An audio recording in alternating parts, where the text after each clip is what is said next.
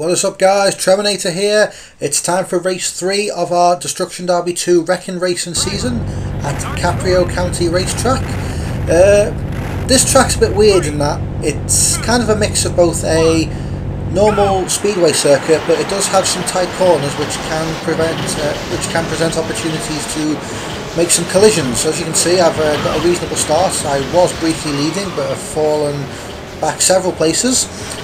Starting from 5th on the grid, which means I'm still leading my division, and to be honest with you, I actually have quite a comfortable lead. I don't think anything should get in the way of a inevitable promotion to the next division, barring a few disastrous results. Coming up to the end of the first lap here, just 10 points, but 7 more laps to go. The interesting thing about this track is that there's no pit lane, so the car has to be brought from start to finish without any damage repairs. This is the corner here where all the action tends to happen on this track, because as you can see there, a lot of the cars actually do overshoot the corner and end up spinning themselves round. A bit quiet race for me so far, 2 laps down. I think I've got 45 points wrapped up there, as I just give P2 a bit of a whack and he actually gets the better of me in that situation. I'm off and I've lost a place, but I will try and gun them down and see what we can do. Go down the inside, there's a great chance to get a pit manoeuvre on some cars, but not this time. Just get off the grass. The grass really does slow you down on these tracks.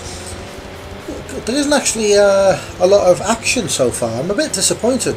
Normally the field are all over the place, but I can see 2nd and 3rd in front of me, but behind me I have no idea what's going on, and it doesn't look like there's any back markers in sight yet, as I have a very uneventful lap. It's going to be half race distance.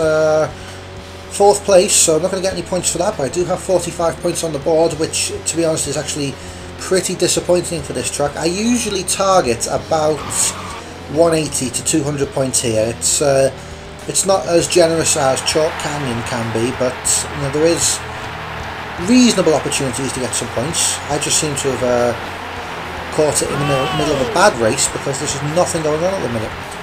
One more race to go after this one, and then there's the Destruction Derby itself at the Red Pike Arena, which always throws up a few exciting events. So you should look forward to seeing that video in the very near future. I am trying to get this season wrapped up and finished. I do have a lot of other projects on the go, but I do want to get this done up there, because I know this is a really old retro game which actually tends to still prove quite popular, this game. There is a lot of fans out there for it, but we'll see how we go. If the videos tend to generate a lot of interest, and I may carry on for another season just to see where it goes. Well, somebody's retired there. I have to play the first one on this track.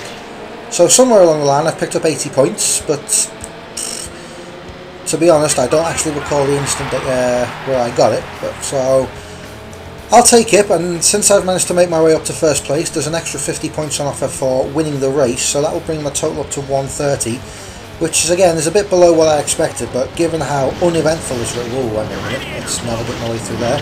And my radiator's on fire, so probably a good time to bring the car home.